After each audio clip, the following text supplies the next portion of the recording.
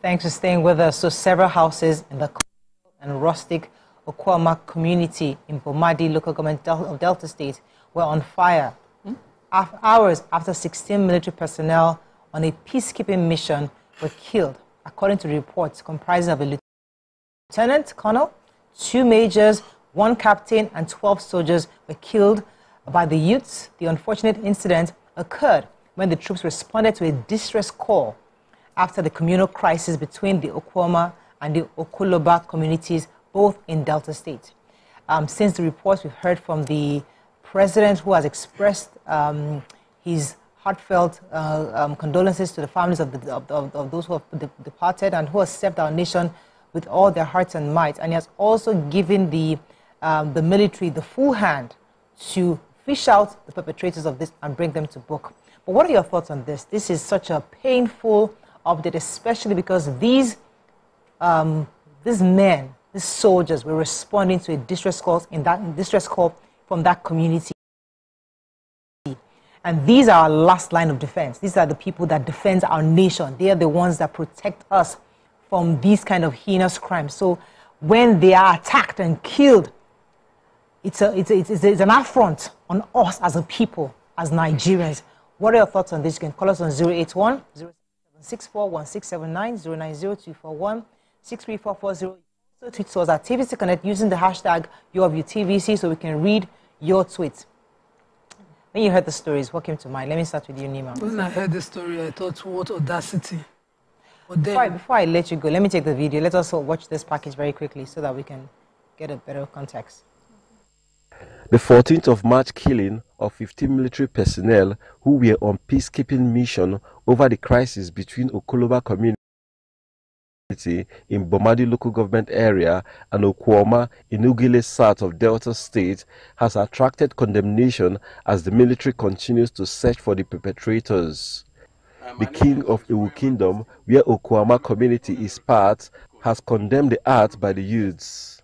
It is a very sad news what has happened.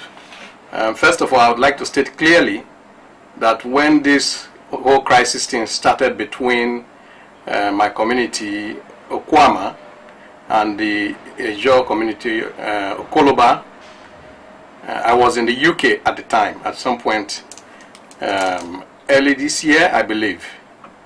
But I contacted the government regarding the crisis, and the information they gave to me was that the government had invited both parties to resolve the issue, and that in fact it had been resolved.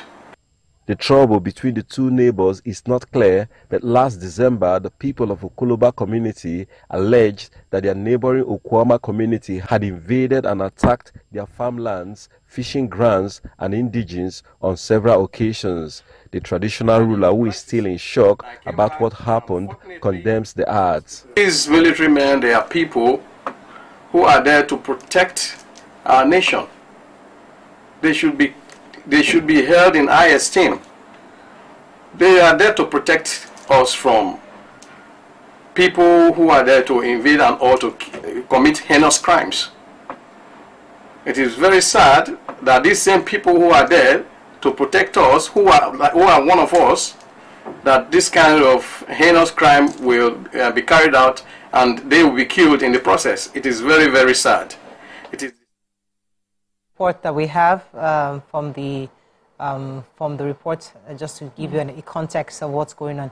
What are your thoughts when you heard the story? So I thought, what audacity and what an ingratitude to the Nigerian Army. I had a family friend who was on relief mission. He had been posted immediately, joined the army to Boma, somewhere in Borno State. He didn't die there. He spent 7 years there. But the moment he was posted to the riverine areas in the south, he was drowned. And he wasn't a vast swimmer. He had a vest and they were on the rescue mission like this. And he just drowning was what was explained. The Nigerian young guy, he had not even had kids. So the mom is grieving. And to hear again that Nigerian Army on peacekeeping mission can come to an area and the youth, because they said the community youth can behead, an officer of the Nigerian Army in this country, when the army is supposed to be defending us against external attacks, we are attacking them within the country for a peacekeeping mission. I don't get it.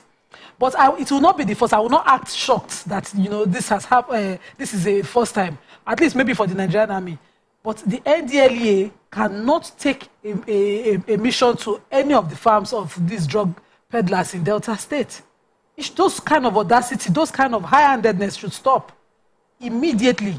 If it is air and land and sea surveillance that should end it, it should be immediate. I was having a conversation, my husband was like, why are you so angry about it?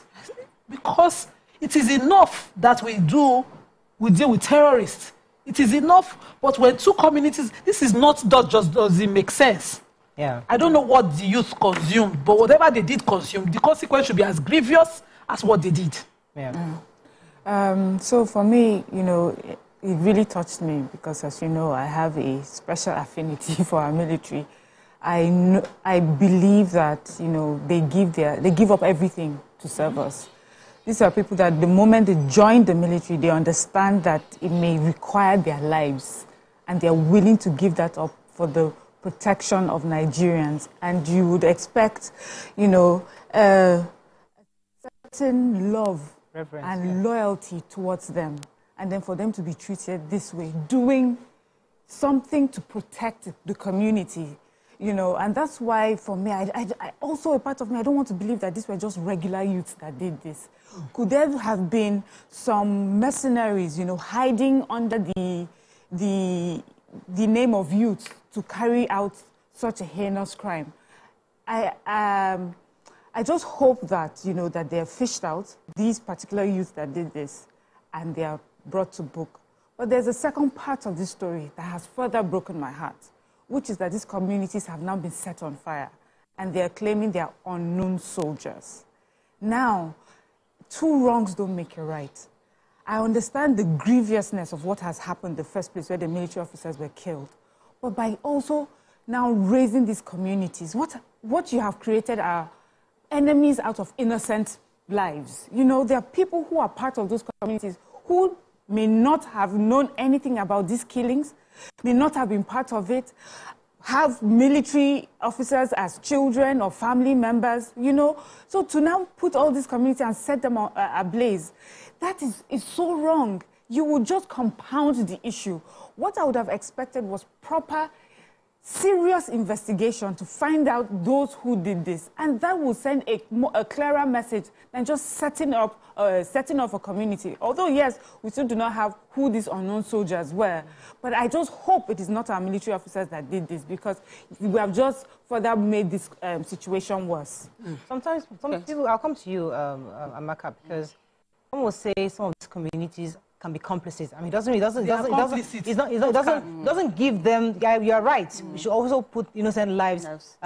We shouldn't put them at risk. Yeah. However, sometimes communities are all complicit. They know of these people, and some of them have been used. What are your thoughts? Let me come to you, Amaka. When you heard this story. So, firstly, I sincerely condole with the families of the slain soldiers. Right. The soldiers in Nigeria, the military, they are here to protect the nation. They will protect the military.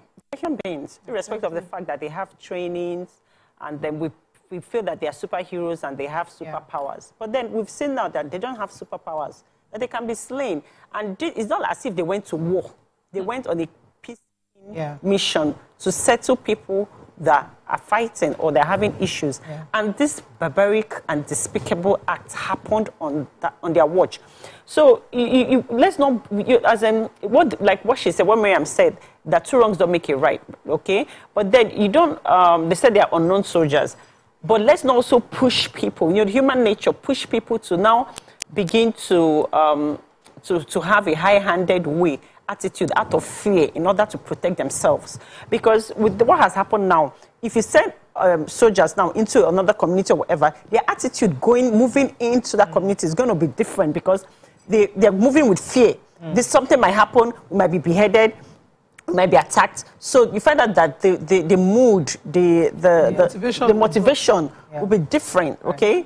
So this is really sad, and like Tinubu has said, the president has said that all investigation has given them the absolute power to investigate the issue and let the people be brought to. But because the community members, they know the bad boys, they know the bad people, they know the groups, the bad groups. But you see, you can't really win a war against terror if the people who are affected are not willing to exactly. There has to be a handshake between government and the people, because I also remember when U.S. sent army into Iraq, and there's only so much you can bring as an invasion. Exactly. The people on ground must be willing to say, you are involved. You are the ones who are doing this, and they must be willing to work with government, because there's only all soldiers can do is blow up. Yes. But really, what we'd rather soldiers do is engage the community who are willing to be engaged. This is what they did. Now, on a peacekeeping mission, they didn't blow up. They didn't blow up. Went into the community to try to get to the bottom of and they were an issue. blown up. And let me report to you how the bodies were found. Said at the NDDC jetty at the Coastal Delta community,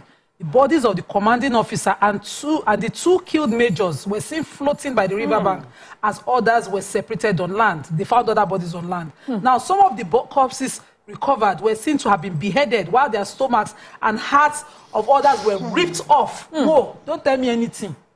If I was the president, I would level that place. I went to military school. I had a classmate in JS2 whose school stopped the moment the father died on a peacekeeping mission. I met her recently, and she felt too detached because she didn't finish school. Do you know how many lives end in the barracks because of these kind of things? Yeah. See, those communities will never, no matter how this investigation go, point to their sons and daughters who are the youth who did this, and say, this is the person, carry and go. Yeah. That's how they did to the NDLE officers who went to a particular village in Delta State on a drug investigation issue. They did not let one out of the 12 step out, 12 or 6 of them. They did not let one of the officers go out alive. Every single one was killed. This kind of audacity must stop. It must be, the consequence must be as grievous as what they happened. did. Exactly. So even this king that was talking in the video, he went to London, Okabo, you know, he must name names. Or, there'll be consequence to his throne as well. So, because the issue, the consequences are even higher. Because we're trying to get Nigerians to believe in the military. We're still healing from the NSAS. We're still healing from the role of the military in our entire democracy. Exactly. Even while this president is on his stool, people are saying, would there be a coup here because we're still trying to understand the integrity of the military. So when this happens, it sends a strong message that the nation is unable to defend itself. Exactly. And the reaction, therefore, must show capacity on the hand to show that we can actually defend this nation. Yes. So, but in doing that, we must also remember innocent lives. You know, if you are innocent and your community has beheaded military, even if you do not see the body, come out. You leave the community immediately, because you should know that the consequence will be big. It is in history that nobody they kill soldier. There will be consequence. It's not even in Nigeria. It's not the first time. If you have the liver to kill a soldier, your child or cousin or brother has the liver to do this, you will be in relative supposed to don't run. If you remain there, let me come to Amaka. You were going to say something. Yes, I want to say that if for people that are the innocent lives that are affected on and will still be affected by this, then you should man up and then point fingers. Do you understand? So if by raising the community down, they start little children or women get caught up in this madness, what happens? So if you're the mother or the father, you're not going to point fingers. You're not going to call out the perpetrators of this wicked and hideous crime. This is terrible. Something has to be done. Somebody's father. I'll come to you, Mariam, in a second. Good morning. Thanks for calling. Hello. Good morning. Yes. I'm calling from Agbado. This is my first caller. Welcome to the show. First time caller. Yes. And first of all, I want to talk about this issue of this army. The issue of this army people, what are you calling it, is totally wrong. Let's say the truth to ourselves. Army, they're protecting us. You are seeing there is a problem in Boko Haram bandits. If these people sending them to rescue us, and they send these people to go to this death or whatever we're calling them, and they are killing them. It's totally wrong. It's a nonsense. And this was so lucky. If the former president of Obasanjo is on the throne, I know what will happen in that place. Obasanjo will send the army to level that place. Let's see what happen in this country. Look at the country is this. Malayo. I support Lima. I was watching your program for over 10 years now, all of your fans. Because I see the way Nema was talking there. Maybe that was doing like that. Let's do it ourselves. What kind of country is this kind of stupid people? Is these people? I know it is yesterday. Thank you very much, Biodun. Go ahead, Mariam. Yeah, I understand the anger. I understand the emotions. But also, I understand being an innocent person caught up in between, you know, this sort of fights. And I hate for any one of us to be an innocent victim in something that has nothing to do with us. And I'm speaking for those people. Yeah. I'm saying that I understand that it's unfair, it's not right to behead and dismember military officers for doing the right thing. I get it. But I also know that there will be people in those communities who had no hand in what has happened. And these response usually that we see is not this a big one, but we've even seen it in smaller cases, and we have called the military out in those instances. Why then are we not calling them out in this particular instance? So we've heard of situations where a police officer fights a military officer. Before you know it, military officers will come and beat up police officers or send, you know, these are things that we've always called them out on and say there has to be a better way of dealing with things like this. We are a country, we are not a jungle. A serious crime has been committed, no doubt about it. But because we're a country and because every life is important, the lives of the military that we're taking and the lives of innocent people in those communities are just as important. That is why we have to follow due process. I agree that if someone kills a soldier, everything has to be done to fish them out, but not by leveling communities, not by destroying lives and property even further. What you do is now create even new enemies. So you have a group of enemies. You now level the whole place. You now create enemies. Children who, the story that they have is, we're sitting down quietly in our homes and the military came and destroyed our land. Came and destroyed our livelihood. Yeah. And that is the story that they'll carry on. That is not what the military wants. I understand the military wants to send a warning that you dare not touch a military officer. I get that, but they have to find a different way of doing that. Right. So we don't compound the issues, and that is what I see here. Let me take this call and I'll come to you, Akmaka. Good morning, thanks for calling. You're live. Good morning. I have a different opinion. Elijah, God will bless you. Allah will bless you. You will go to Macabre, so we will support you from UK. You have spoken everything I wanted to speak. Miriam, please, can you down-tone? Cool down. What is property? When life is lost, those soldiers have children, they have wives. I want the army to level the two communities and build army barracks in that place, an army school, for their children or their own family. So what is property? Stop saying property. When life is lost, what's property? They kill our soldier. It's a disgrace. We are saying it in UK, it's a disgrace to our country. Who are they? And they kill our soldier just like chicken. If we lose our soldier, then you are not safe. Because we guide you, we will secure you. So Elijah, please, Allah will bless you, like I said. Anytime I want to go to Mecca, let us know. It's always good to see different, all circles of the story. Let me come to you, Amaka, before I begin my Okay, so irrespective of the fact that I'm really upset about this, right? But then I'm a lawyer, and then we also need to, regardless of, like she said, Miriam said, like a crime has been committed, no matter how hideous that crime is, due process still has to be followed. And for the fact that the president has given full support that an investigation should be carried out and these people fished out, the law says that innocent until proven guilty. So we don't even know if this is a sabotage from people from other communities to you understand? Because there's a war going on here. Anything can happen.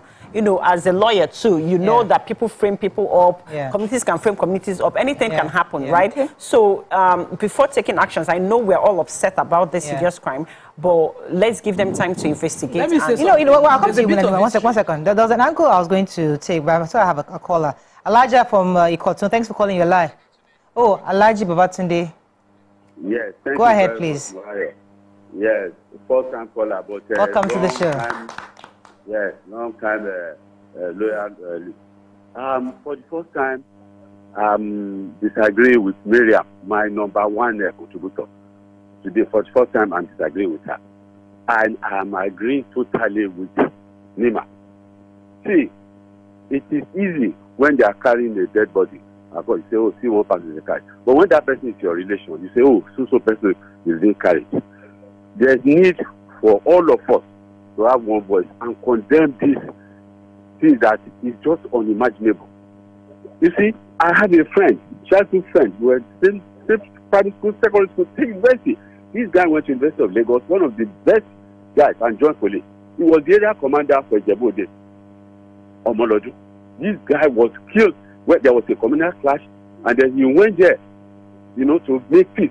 This guy was killed by the youth in the area and set ablaze. Ijebu Mushi here, in Ogun State, here, an assistant commissioner of police was killed just like that. If I am the chief of army staff today, by the special grace of God, those communities. Thank you, Elijah, today. So I get that, because I've always said something that where we are as a nation, it's not the same way the entire world is as a nation. This happened, many of us know the World War II, when U.S. dropped an atomic bomb in Hiroshima, Nagasaki, where everybody was blaming them because mostly people were killed were children and civilians, not even the enemies they were trying to achieve. So there's a time where when you do that collateral damage, people don't care who are those who are affected. As the point US was trying to make at the time was that you cannot be they have to let Japan know where they are as the world leader at the time. So I get the point, the statements of saying we'll blow up the entire place. However, we are not in 1945 during World War II. We're in 2024, where we also must consider human rights. We are also What we are saying is that nobody should exist. That community, whatever business those people are disguising under, should end. Raise it down. Let nobody stay there. If you know your life is important, you have to leave. You should have left already. Then they end that. There should be no Okuama that will be on record to have killed 12 soldiers or 16 soldiers. That's the point. Nobody's saying innocent people should all be killed. Wipe it out. Because what you don't want to hear is that these youths are vandals who are in the business of stealing our commonwealth as well. They are probably protecting some bigger criminals somewhere. And doing this and saying, oh, a Nigerian army has come, will make it impossible for them to come. As they have made this impossible for NDLE officials to stop drug farming in those communities, in some communities in Delta. In fact, the president should just declare a state of emergency, let the governor go on a break, and let the military take over the state. Maybe we will see better. Because that's even better. That would have been much better. Yes, let's a state of emergency in those communities and the military presence fully in those. I can't hear anybody. Yeah, and military fully in those communities, making sure that they are investigating as they are in those communities. Yes. I don't support the raising of whole community. I do not. Let me take this call. I do not, because they have been. I'm so okay. This call has to hold on a bit. If you have been in situations where there have been clashes between communities and you are an innocent victim, until you would not ask for this sort of one blanket violence against people, because there are some people that do not deserve it. There are some people who their family members are part of this military. They have made sacrifices for Nigeria as well, but they are caught up in these communities and everything is gone. For the sake of those people, what does it mean to be? I mean, what's the reward for being an innocent person? For being an innocent person in a community that you find yourself. For being complicit. Many things will happen, even at country level, where another country will come and raise another country, and you find that there are innocent people within the country. That is what we are speaking against. We have to find a different way to send a message to people about respecting the military. What if it's ineffective? I apologize. We have to find my friend's family. I have to mention his name. I'll have to mention his name. Bayo joined the army very young. Younger, he wasn't even 40. And he was drowned. And it wasn't this magnitude of crime. And so other soldiers left, were saved, and he was left like that. But come and see his family today.